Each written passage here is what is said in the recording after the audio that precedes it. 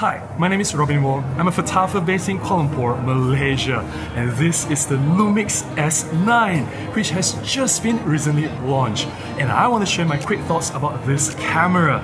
Let's do this!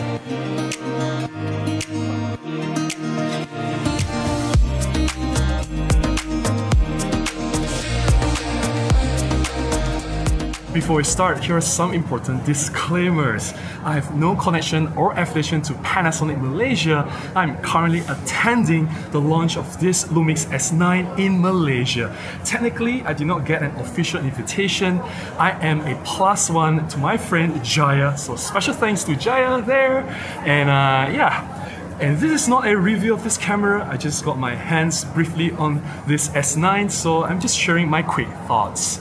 So what is a Lumix S9? This is a full-frame camera, but this is a very small form factor full-frame camera that is designed specifically for content creators.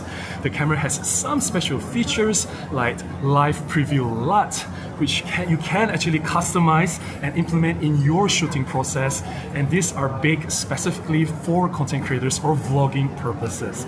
The camera is not really suitable for photographers, and I'll explain why. After using the camera for just a little bit, obviously I don't have time to shoot with the camera extensively.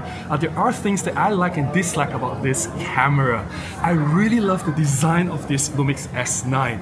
It looks exactly like the previous Lumix GM1, which was the smallest interchangeable lens camera made by Lumix, and it's just an oversized GM1, and I have to beat myself up today because I do have the GM1 and I forgot to bring it with me today to do a side-by-side comparison with this S9. I love the GM1, I love the design, I love the look. It's minimalist, it's sleek, and this is just the same on the S9.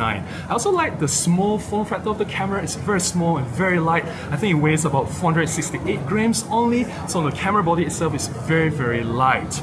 And the camera itself has 5-axis mesh stabilization built into the sensor, which I think is a huge deal for content creators or video shooting. 5-axis mesh stabilization will enable stabilized footage if you are shooting everything handheld. I'm also excited to find that the face detection autofocus is implemented in this camera, meaning that you'll have reliable continuous focus or tracking the subjects that's moving for both stills and video recording. That is a must-have if you want a camera for content creators. And of course, I really love that although the camera is so small, it features a full-size, full-frame image sensor. You get the benefits of better resolution, better dynamic range, better high ISO performance in low-light shooting, all the good stuff, and blurrier background, shallow depth of field if you want to render those super nice bokeh-looking footage.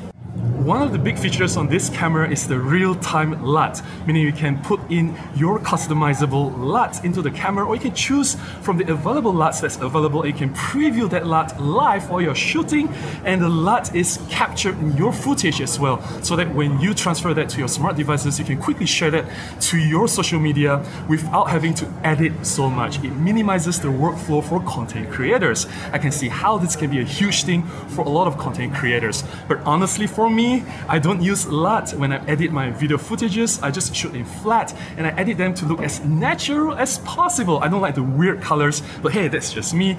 And I acknowledge the importance of this feature and how it can be useful to a lot of people who want to shoot, edit, and quickly share. Before I share the things I dislike about this Lumix S9, bear in mind that I am primarily a photographer, so some of my opinion will be photography-centric, but I do acknowledge that this camera is designed for content creators. But being a photographer, I do have to nitpick. I really don't like that this camera doesn't have an electronic viewfinder. The excuse is that by removing the electronic viewfinder, you can keep the camera small. That is not true. Previously, they made a GM5, which was just about the same size as the GM1, which is the smallest interchangeable lens camera in the world, and they managed to squeeze an electronic viewfinder in there. So I thought, why not? Having an electronic viewfinder can make a world of difference for photographers. The second thing that I dislike is that it doesn't have a mechanical shutter, meaning that the camera is prone to bending when you shoot in low light situation with LED light, and the camera is also prone to having jello effect or rolling shutter effect, and this can be easily prevented if you just implement mechanical shutter. I understand that my complaints about the EVF and the mechanical shutter, that's really related to photography only. If you are using this camera specifically for video as a content creator, it doesn't really make any difference. So I guess if you are a photographer, if you want to get this camera for photography, maybe not. One more thing that I dislike about this camera is the recording limit. I guess it's the size of the camera that is being made so small. That's why they may have some overheating issue. I don't know, someone has to verify this. So the recording limit is that if you're shooting at 6K, your limit is only 10 minutes. If you shoot at 4K, your limit is at 15 minutes. And if you shoot at Full HD, your limit is 20 minutes. I think that's quite restrictive for a lot of videographers who want to shoot longer footage and chop them up into little pieces, right? Obviously, I only had my hands on this camera for a short duration of time. It's not enough for me to make a full conclusion. Only after I've shot extensively with this camera, I can make a proper review. But this is just a quick preview. Please bear in mind. But so far, I can see why this camera will be suitable for content creators. It is so small, so light, so easy to carry around. It has real-time LUT, which can really minimize workflow. You want to shoot and edit quickly and share quickly. This is the camera for it. It's the only camera available now that can do that. I also felt that this camera could have had mechanical shutter and electronic viewfinder. By having these features, you open up the opportunities for this camera for photographers. I think photographers would appreciate having these features. And finally, I can't help but wonder, why is this full frame? Why didn't Panasonic make this a micro four thirds camera?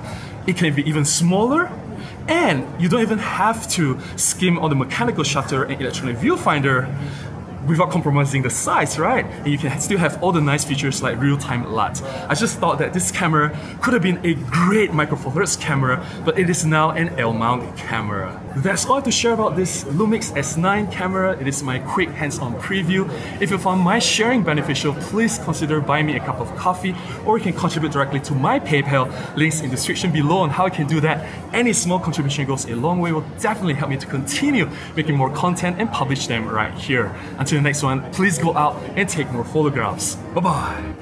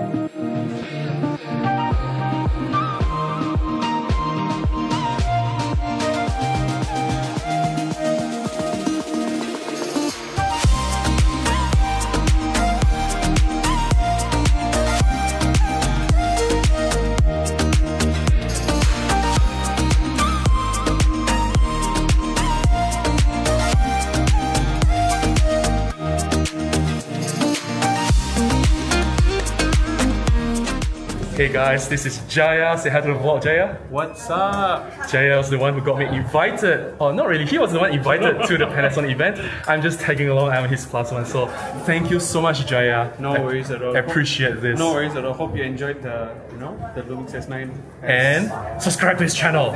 Subscribe.